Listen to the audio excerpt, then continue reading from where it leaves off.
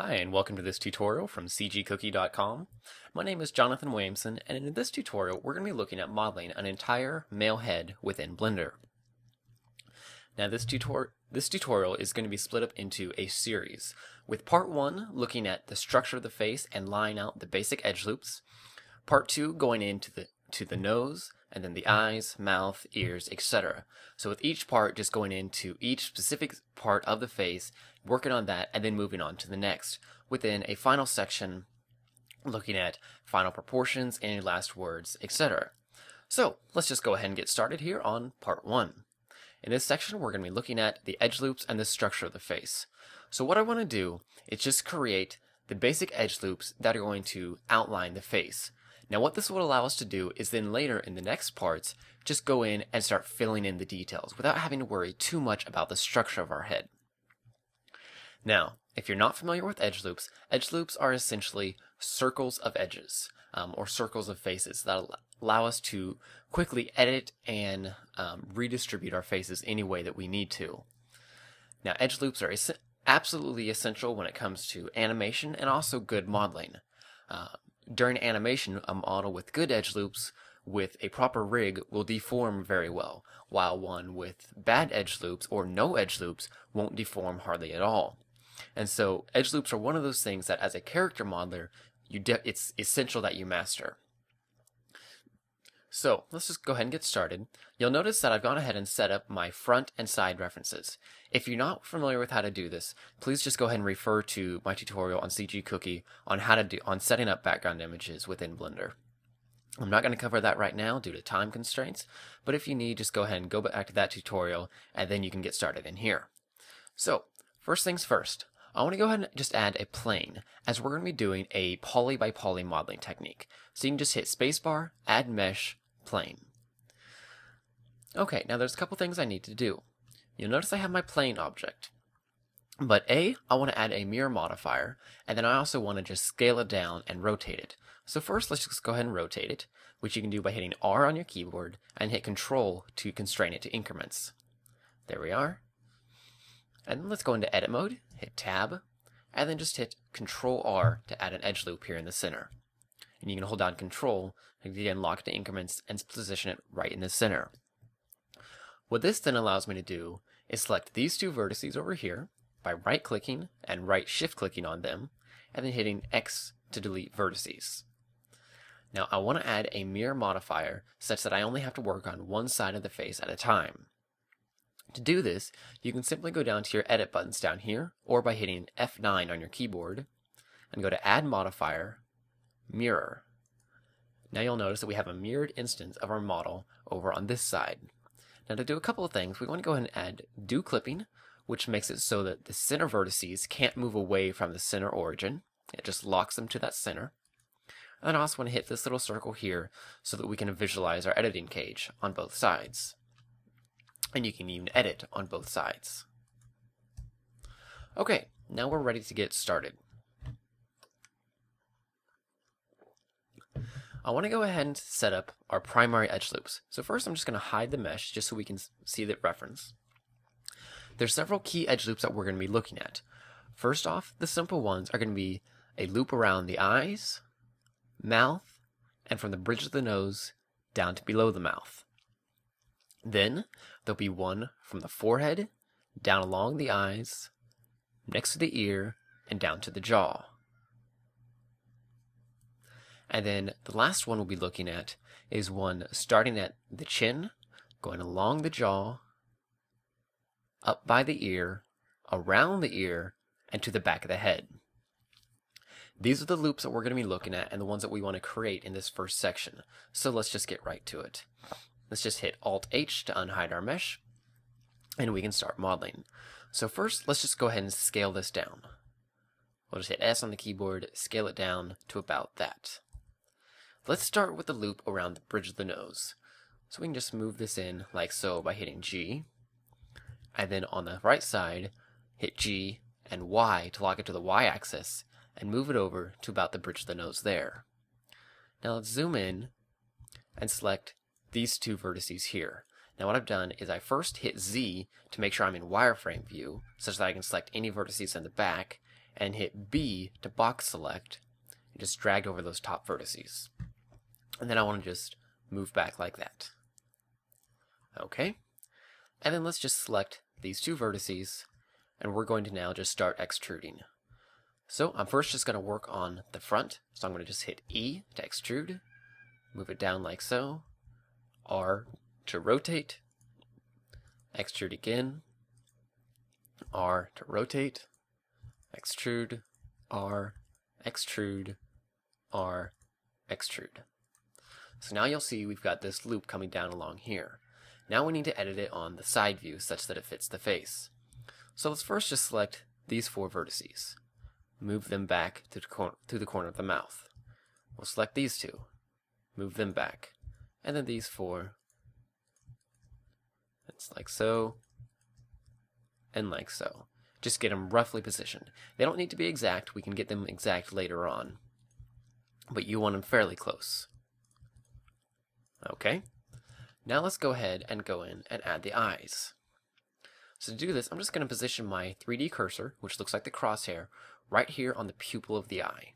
And then also right about here on the side view, such that it's positioned right on the eye. Now I want to hit spacebar, add circle. And 8 vertices should be enough. Hit OK. Okay, now we'll have a slight problem if we just start scaling down. As you notice, it locks the vertices to the center. So to fix this, I just need to turn off do clipping momentarily. Now I can just scale right down, about like so. And then I want to scale along just the Z axis, so I can hit S again, and Z like that. Maybe scale it up slightly. Every time you scale, then just hit left click to confirm it, or E, or escape to cancel it, or right click. Okay, now I want to position these like they need to be. So first, let's just start positioning them up from the side. We'll grab them 1 or 2 at a time.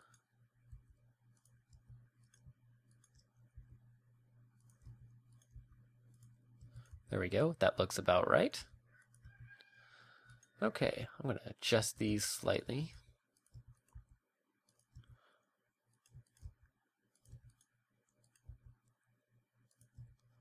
There we are. Okay, maybe pull that up. Now I want to go ahead and select this whole loop, as I want a loop of vertices like this for each one, or a loop of edges. So I'm just going to select the whole thing by Alt-Shift right-clicking on it. On some computers you can just Alt-right-click. However, if you're working under Linux, Alt-right-click tends to bring up a menu. So just Alt-Shift right-click will always work. So you can just use that, or Alt-right-click works. To select the entire loop, and hit E to extrude only edges, and then scale down, like so. Okay, now let's go ahead and do the loop for the mouth.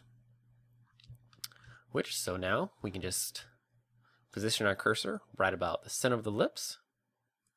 And we're going to hit spacebar, add circle once more, and 8. Now this time, I'm actually going to move away from the center slightly, and then I want to just delete these 3 inner vertices. So I can just select them, X, delete vertices, like so. Now I want to select these again by Alt-Shift right-clicking, scale them down, move it into the center to lock it, and then I can just scale along the Z-axis until I have a circle that roughly resembles the shape of the lips. Now we can reshape it on the side view. Now you'll have to compensate a little for the references since they don't line up exactly. It's pretty tough to get references that line up even close to exact, but you know, it's one of the things with being a character modeler. You just learn to compensate for it. Okay, there we are. That looks about right. And so we'll select the whole thing again, hit E to extrude, scale it down. Okay, so you can see we're starting to get our loops. I'm going to be sure to save my file just in case I happen to have a crash. I think I need to edit this a little bit down here, obviously. There we are. Okay, so now for the last loop for this section, we've got 2 more. Next, we need to go ahead and add this loop here. So to do this, I'm just going to go ahead and duplicate these 2 right here. So I'm just going to select it, hit Shift D to duplicate it, move it down, rotate it, just position it like I want, about there.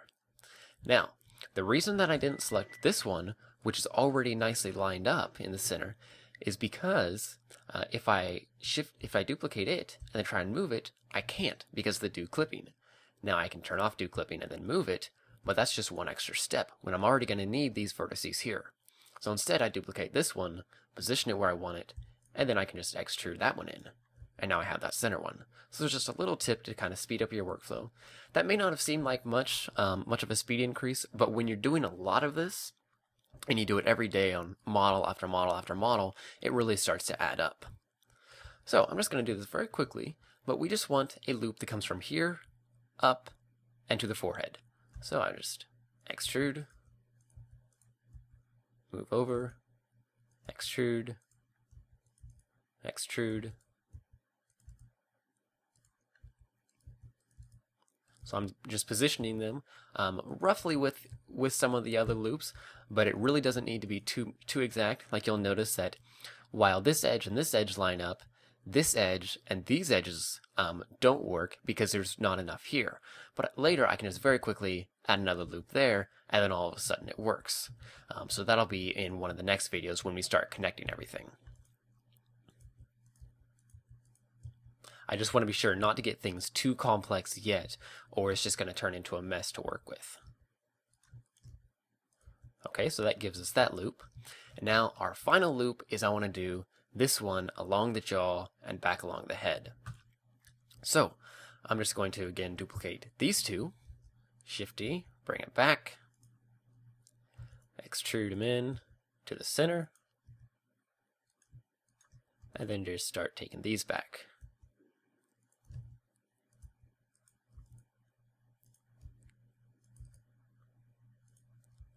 Okay, now here I want to rotate around the ear and to the back of the head. Now while this doesn't make any sense right now, it will later on once we start modeling the whole top of the head, and you'll realize how much easier it is to connect things when you've got the loops like this.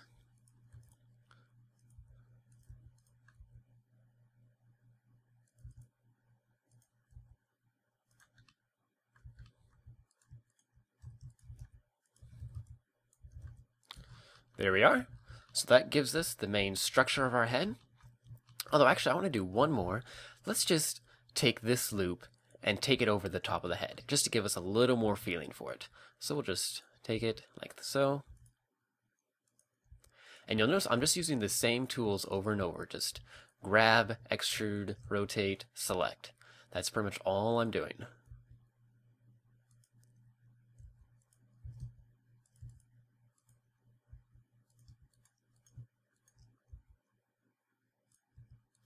You can see I have to compensate for the differences in the references here, but that's all right.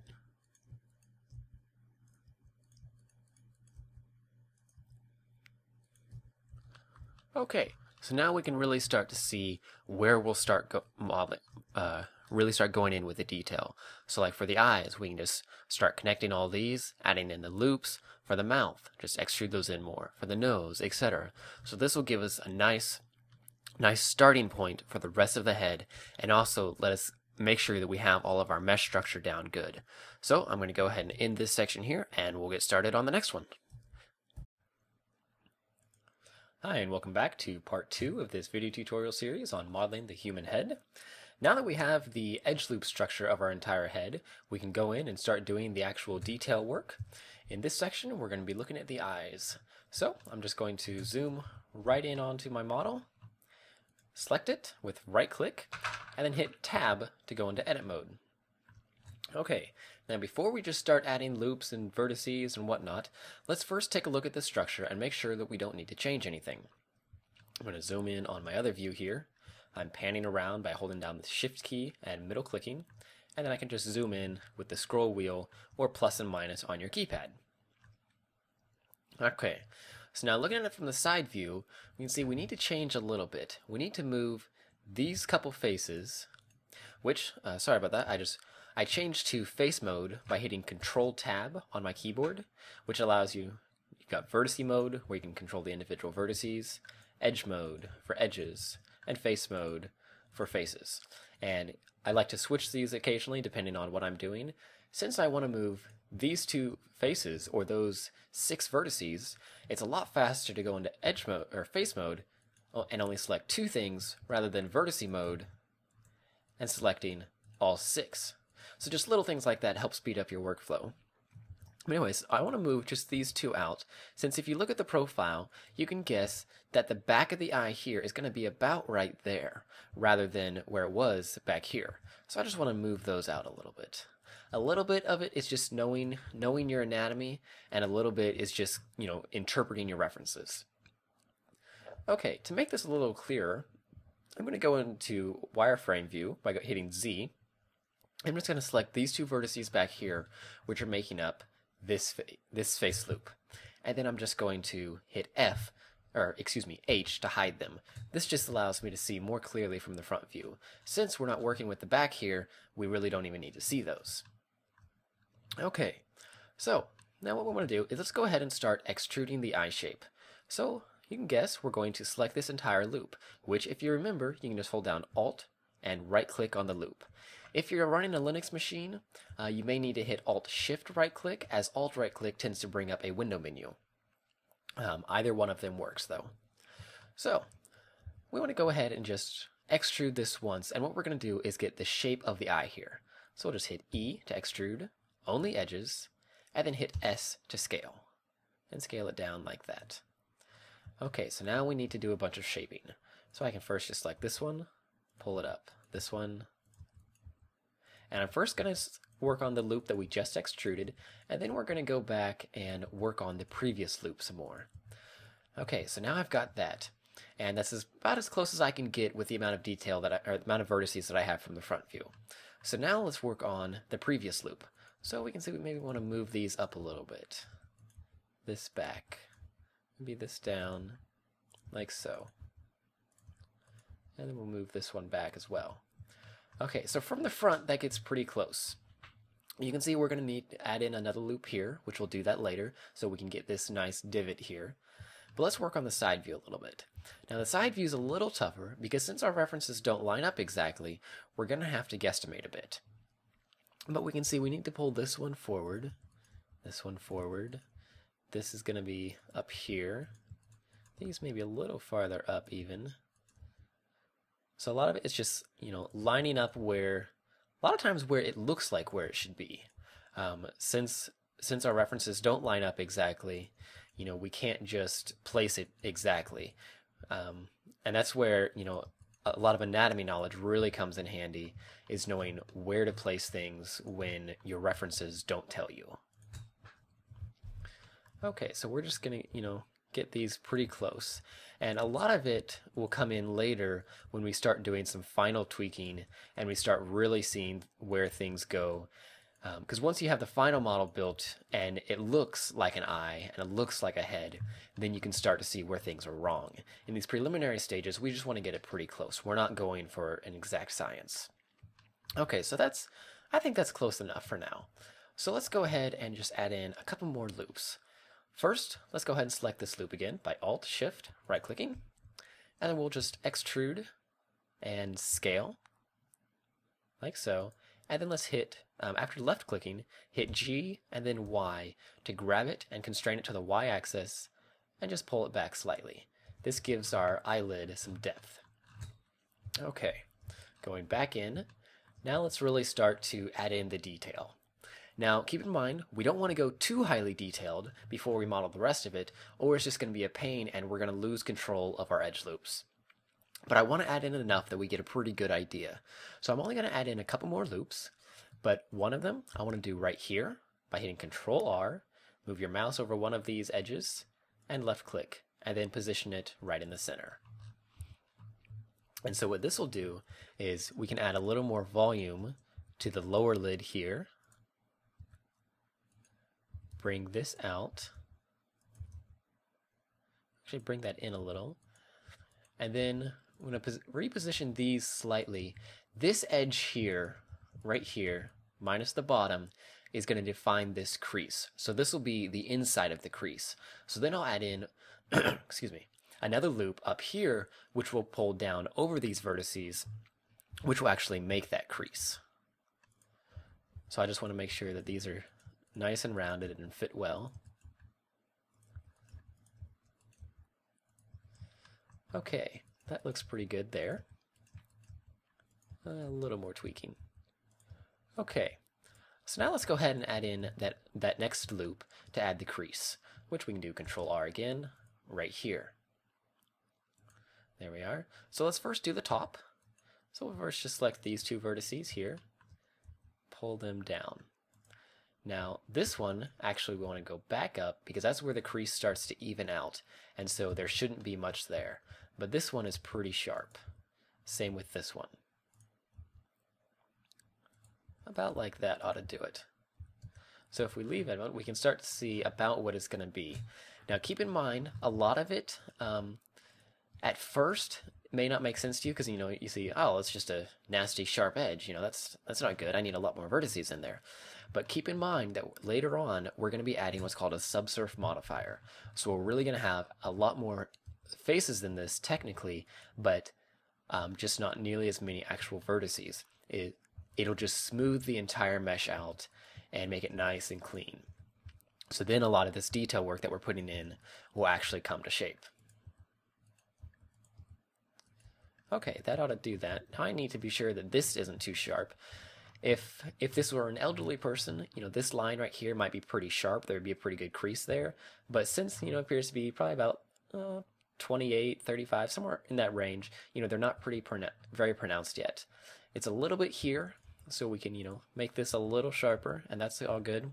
But down here, towards this area, it's pretty smooth. So we want to be sure to pull these down and make sure there's not too sharp of a crease. Okay, I think that'll do that. Now I'm going to go in and add one more loop in here, right here. This is just so that we can get this nice little dimple. About like that. Just is actually a very key portion to getting a realistic eye, and that a lot of people tend to neglect. But it's one of those little things in the face that really sets apart a good face model and a bad face model. So you want to be sure to add that in. And obviously, there's not much here. We really need another loop here to bring this up slightly so it goes down like so. We need another edge in here, so we've got this like dimple here, and then this is actually the edge of the eyelid, but we're not going to be adding this yet. That'll be in the final or close to final section of this series where we really go in and add the final detail work. For now, we're really just focusing on getting the structure. Okay, so this pretty much does it for this section, but I want to do a little bit just to make it easier once we go to the next section, which will be the nose, and that's just to kind of prepare us for that. So since we added in, well, let me think about this. No, I'm actually going to leave that as is. What I was going to do is add in another loop right here, but looking at this, seeing as we added one here, but looking at this, I think that if we bring these ones out, that ought to just about form the bridge of the nose, and then we'll add in another loop here later on. But for now, I think we'll leave this as is, model-wise. Although, just so we can start to see it and so we can get it closer, let's go ahead and add an eyeball, just so we can really start coming together more, and make sure that our mesh is formed correctly. But I want to add this as a new object rather than in the same. So I'm going to first hit Tab to go out of edit mode. And then I'm going to position my cursor from the side view right about the corner of the eye. And then you can see it's centered from the front. And that's exactly what I want. Because I want the origin point, this little pink dot, to be right between the eyes, just in case I need to rotate it or something. So now we can just hit spacebar, add mesh, UV sphere. By default, you've got 32 segments and 32 rings. Let's take each of those down to 12. And hit OK. Okay, now obviously this is way too big. And I also want to rotate this 90 degrees. So from the side view, you can just hit R and type in 90 on your keypad and hit Enter. Okay, now let's hit G, or no, excuse me. Let's actually just hit S to scale it down to about the eyeball size, which is about something like that. We'd really need a dissected model to really know exactly, but again, just little anatomy knowledge, and you can get fairly close. Okay, now let's go and hit Tab to go into edit mode, and hit G and X to move it over along the X-axis. Now, let me step back a second. Probably your first instinct would have been, oh, I need to go ahead and position this eye. So within object mode, you just hit G, move it over like that. Wrong. While this will work, we don't want to do it this way, and actually for a very good reason. Just like the rest of the face, the eyes are symmetrical. So why model two different ones? Or why, create one and then duplicate it and not have it perfectly positioned? Instead, let's just use the mirror modifier. So by moving in edit mode, we keep our origin point or our mirroring point right in the center, such that when you add a new mirror modifier, it'll automatically add it perfectly positioned. Because remember, the mirror modifier mirrors the object around the origin point, which is placed wherever your cursor is at the time of the object creation. Now you can move that, but that's for another tutorial. So go into edit mode, hit G, move it over, get it roughly positioned. And I always like to use the rings on the UV sphere and the pupil to help line things up. About like that. And then we can move it back. Okay. Now is when we have to do a little tweaking. Since this is one of the reasons that I wanted to go ahead and add the mesh now, I can move it in a little bit. As you can see, it doesn't quite line up. If I move this back, I've got a lot of intersecting edges and faces. So I think that's pretty close. We use a side view, maybe. Well, let's actually move it in about there. So you can see we really need to bring the eye mesh out. So first, one thing I do like to do is go ahead and add the mirror or the subsurf modifier and the mirror to the eye, so it's nice and smooth, just so it's not distracting. So first, let's add the mirror modifier, and we'll turn on do clipping and this, and then we can add a subsurf modifier, which I'll just turn that up to level 2, turn on optimal draw, and hit set smooth. There we go. That way it's just not distracting. So, leaving edit mode by hitting tab, let's now right click on our head model, select it, and go into edit mode. So now you can see we need to modify our mesh. Now, rather than selecting individual vertices or a whole section at a time, I'm going to make this a lot easier. Instead, let's hit O and turn on the proportional editing tool, which you can see has been activated down here. And then you've also got your fall offs.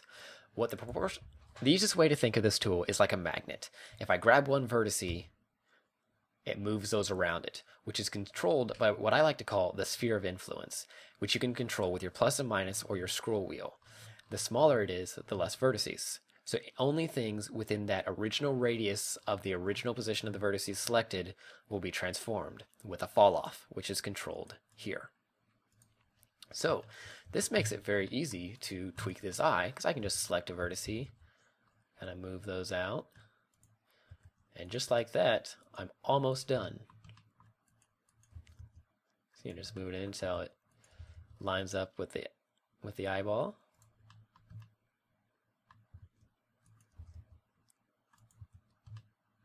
There we have it. That's pretty much it. Heck of a lot easier than doing all of that by hand. And we'll just tweak this a little bit. There we go. And obviously we'll probably tweak it a little more later on, but for a quick, what was that, like 15 seconds? Not too bad. So I'm going to go ahead and leave this section here. From here, we'll move on to the nose and then the mouth, ears, etc. And so I hope that things are progressing well, and we'll see you on the next section.